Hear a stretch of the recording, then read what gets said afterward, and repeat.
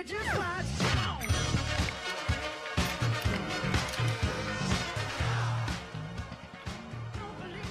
We're back on the Morning Brew with Friends with Jeremy. I haven't seen you around in a while. You've been busy. No. Yeah, I've been really busy. I'm working at Tractor doing the Good Times liaison thing. Right. You guys always have Carlos on. Right. So, and you're like Carlos's other half on this. Yeah, now I'm his better half. So, but don't tell anyone. But are we on TV or something? Right. Yeah. So, yeah. But it's our secret. No, it will never get out. I saw you at Entrepreneurial Happy Hour last Thursday. That was a great event you guys that's have. Always Is it monthly now at Tractor? Yes, first Thursday of every month. And so that's sponsored by the Hispano Chamber of Commerce. You guys just had on Eric Whitmore too on Monday, and he helps coordinate that as well. And we had Bounce Chat on and around there, and yeah, it's great to have all those. It's a lot of vibrant energy from that community, right? Yes, a lot of vibrant energy, and a lot of people come out, and it's just entrepreneurs sharing stories about their glums and glows in the creative startup world. So it's a lot of fun. Yeah, there's a lot of other stuff going on though at Tractor too, right? Yes, we also got this coming St. Patty's Day on Thursday the 17th. We're doing Is that already next week? Yeah. Oh my gosh. We're doing a triple art opening with David Santiago and Louis Wilcox and the Guerilla Photo Group, and then we're having 3 bands. We're having the Kevin Herrick Trio, Decker, and Clark Libby. Cool. Oh, I love Clark. Yeah, he's great. He's awesome. He's lots of fun. Yeah, so. Cool. Well, and I think the big thing, though, that you've been doing yourself is the Guerilla Film Festival. Yeah, so me and... I think a lot of people know you as the Tractor guy, but you're also a film guy. Yes, I'm also a film guy. As a filmmaker myself, I really love the 48-Hour Film Project, and there aren't many... film fest per se here, and so there's a lot of film making, but not a chance to see the films that are made. Exactly, right? And if there are, they're usually like tickets that are very expensive, and they're like day passes. They're like $50, and if you want to see, you got to go to 17 movies just to make it worth your while. Yeah, right. Yeah, and then once in a while the Guild has showcases, but they're usually like Academy Award nominated shorts.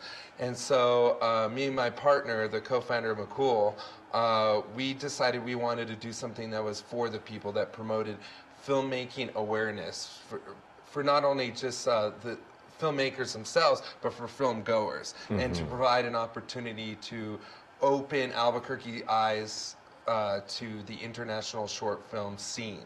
Which is actually huge. Yeah, it's huge. It's massive. And there are a ton of 10-minute short film fests happening all over America, and especially and these are not films about shorts. Huh? These are not films about shorts. No, these aren't films about shorts, yeah.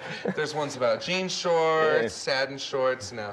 But so our intention with this was to bring it to the people, and so we wanted to create something that promoted filmmaking awareness and that was affordable. So and that was kind of like an underground movement, hence the Guerilla Film Festival name. So where do you find the films for this? Actually, you don't just like steal them off YouTube. Yeah, we just pull them off the internet. The guy I'm working with, he does programming for the Durango Film Festival, and he also does programming for the Palm Springs Film Festival and other film festivals around the U.S. So he's plugged into that world already. And he actually lives here, and he's a filmmaker as well.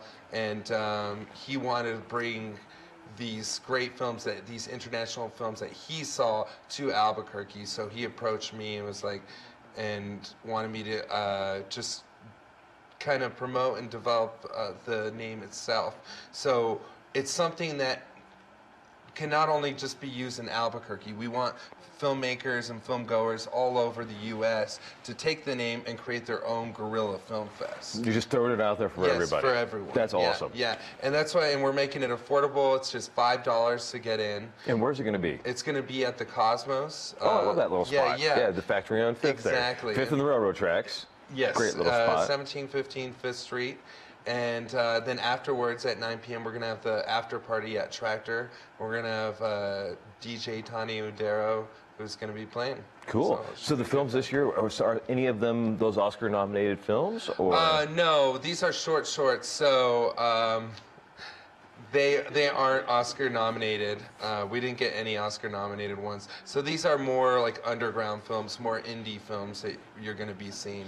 And we have films from all over the world. So, and unfortunately, we don't have any local ones. Yes. And yet, but that was kind of the intention. Yeah. Is we wanted to open it up to so that Albuquerque filmgoers could see what's happening around the world, to give them a sort of compass about what's and let them know going on. you can make a short film and it can be shown. Yeah, but yeah, well, and we're planning something in the future that's a more localized version of this. Very cool. Yeah. So, since they're shorts, how many films can you show in a couple hours? Oh, we're going to be showing 12 altogether. Sounds good. Yeah. So, is there one that really stands out? One that's like a do not miss film?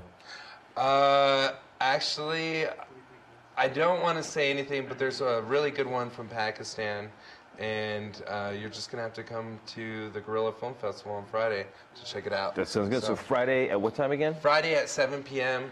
$5. You could go to Hold My Ticket or GorillaFF.com. Sounds good. And buy tickets there. And then head to Tractor afterwards, which is just up the street in Wells Park. Yep. I love it. Yeah, Sounds good. good time. We'll be back in a couple of minutes in the Morning Brew with Friends. Yes.